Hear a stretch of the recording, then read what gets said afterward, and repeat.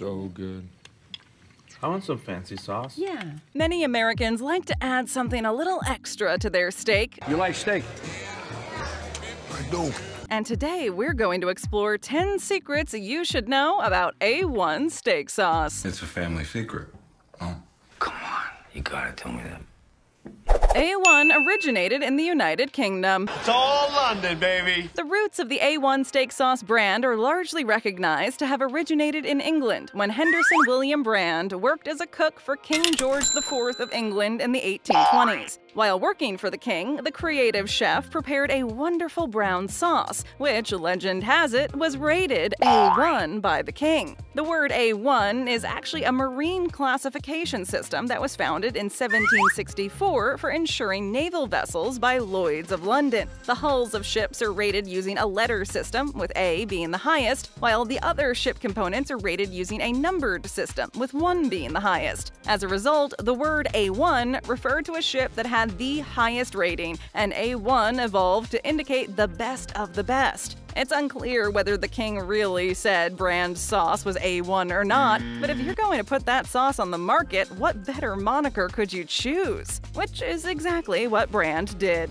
In 1831, Brand's A1 sauce was launched commercially and marketed as a sauce for fowl, fish, and meat. Growing in popularity, the sauce was eventually available throughout the UK and was introduced to Canada and the United States. The British sauce was brought to the US in the early 1900s, and by the 1960s was being officially promoted as a steak sauce. Funny enough, as the sauce was gaining popularity in the USA, it was starting to fade in its native Britain. The A1 sauce lost favor in its homeland and was soon being overshadowed by another brown sauce, HP sauce. With HP sauce now being preferred by most in the UK, finding A1 has become difficult, with only a few select outlets selling the once famous sauce in the United Kingdom.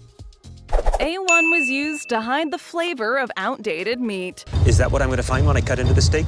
I sure hope so, Chef. With a few exceptions, A1 features a somewhat predictable list of ingredients for a sauce that has been around since the 1800s. One of those exceptions is raisin paste, which was invented by H.W. Brand and has since been used in a variety of sauces and other dishes. In the days before refrigeration, the antioxidants in raisins not only helped prevent the deterioration of beef, but it also helped hide the flavor of rotting beef. Also included in the sauce's list of ingredients is distilled vinegar, one of the world's oldest meat tenderizers, though A1 sauce started off by using the more costly malt vinegar. Orange marmalade was also used in older versions of the sauce instead of orange puree. It's time for the sugar.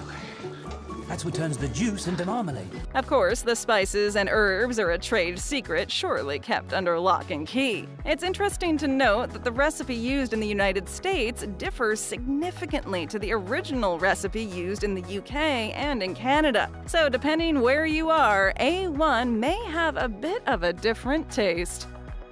They removed the word steak from their labels. Why? Why?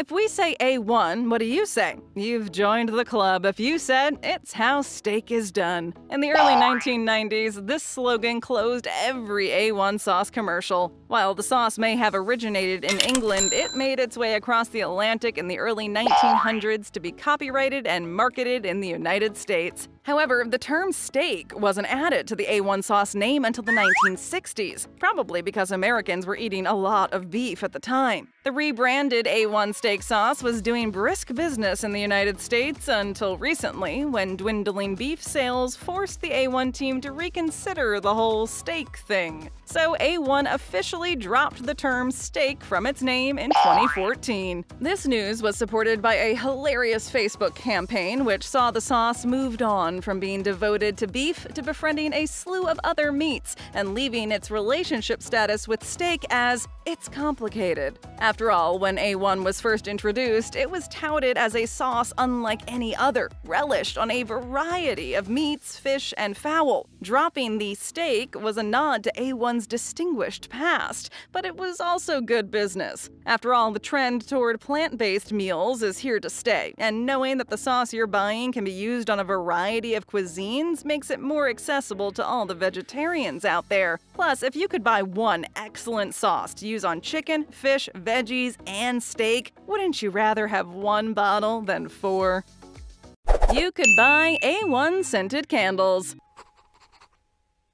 What's that smell? The greatest scented candles don't just make your house smell nice, they also bring back memories and create moods. After burning a beach-scented candle, who hasn't been taken away to a favorite vacation place? A pumpkin-spiced candle can immediately make you think of a fall day. Well, if you connect summer with a good old-fashioned barbecue, you could have had some meat-scented candles to keep your home smelling like a backyard get-together all year. Yes, candles with a meaty scent are real. In 2018, A1 Original Meat, Backyard Barbecue, and Classic Burger meat-scented candles were available as part of a Father's Day promotion. While they aren't the most traditional candle fragrances, they seem like they would be ideal for a dad who loves to spend their summer grilling. The candles were available for $14.99 online while supplies lasted, which apparently was not very long, as all of these novelty candles were quickly scooped up. The A1 meat-scented candles are genuinely a one-of-a-kind novelty item. What will the famous sauce company come up with next?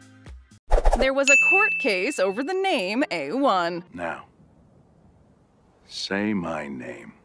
With a history spanning more than a century, the name A1 has undoubtedly stood the test of time. It's hardly surprising, therefore, that some competitors are attempting to capitalize on its popularity. But for at least one sauce vendor, that meant going above and beyond what the law permitted. Arnold K., a Connecticut deli entrepreneur, was selling his own unique sauce at his deli and other stores in the early 1990s. He dubbed the sauce A2. Unsurprisingly, this did not sit well with the executives of Nabisco, the U.S. owners of A1 at the time. Oh, we are gonna sue you!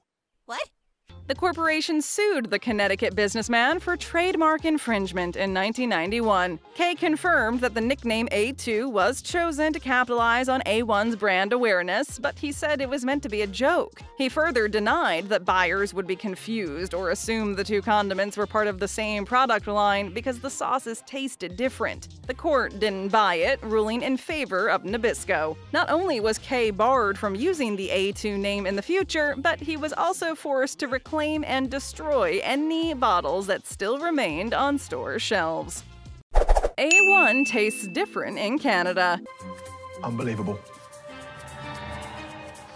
If you happen to be north of the border and have a craving for A1 sauce, you're in luck. Sort of. Because A1 is currently owned by Kraft, the sauce is sold in Canada. The trouble is that it will not taste like the A1 you're used to in the United States. A cursory glance at the ingredients list for both the American and Canadian versions reveals that they are made using completely different recipes. While they all start with tomato puree and include tastes like orange and raisin, vinegar, and salt, there are a few major differences. Sugar, caramel, and molasses are used in the Canadian version, which is quite sweet. The United States adopts a different approach. Caramel coloring is used in American A1 sauce, giving it a similar appearance, but without the sweetness. There are more distinctions between these two A1 versions than you would think. An intrepid researcher discovered that the Canadian sauce is significantly thicker than the American version, which is a little watery. The bottle and label are also quite different. Unlike the American twist cap container, the sauce is sold in a squeeze bottle north of the border, similar to ketchup. In Canada, the sauce is also branded A1 without any periods after the A and the 1. So while the name is essentially the same, the taste may vary once you cross the border. Nicki Minaj asked for A1 at a high-class steakhouse. Dip? Uh-huh. What the hell are you doing? Paparazzi captured Nicki Minaj having an expensive supper with a friend at trendy LA restaurant Boa. Super posh. Everything was okay on the prime steak front until the Starship's singer requested a bottle of A1 sauce. Such a request would be considered an insult to the chef at any expensive restaurant. But they accommodated the hip-hop diva by sending someone out to get her a bottle so she could devour her steak just the way she wanted it. A1 has applauded Nicki Minaj's diva demands. The condiment firm was overjoyed at their newfound admirer and the publicity that came with it. Since the A1 incident made headlines, Minaj has allegedly been showered with bottles of the sauce by A1 employees. They were thrilled to hear Nicki Minaj adores the sauce as much as she does. They sent Nicki more than a few bottles of the A1 original steak sauce to make sure she's never sauceless again. It's safe to say that she'll probably have A1 with her everywhere she goes from now on. For life. Oh my God, this is the nicest thing anyone's ever given me. There are many flavors of A1 steak sauce. I love it. The richness is divine.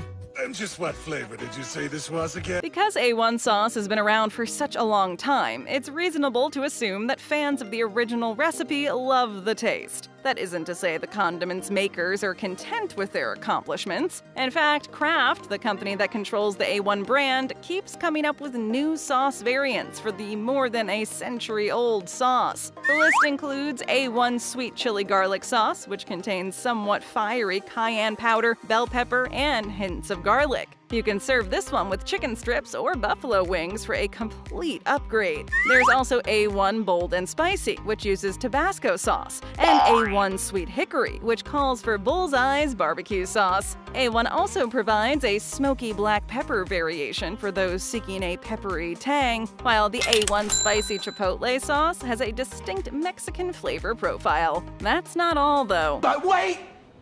There's more! Marinades have been added to the A1 product portfolio. Maybe they found out that people were commonly using the original version for such a purpose. The marinade flavors include classic, New York steak, Chicago steak, Texas, New Orleans Cajun, and mesquite, to name a few. So why just stick to the original when you can have so many A1 sauce options to choose from?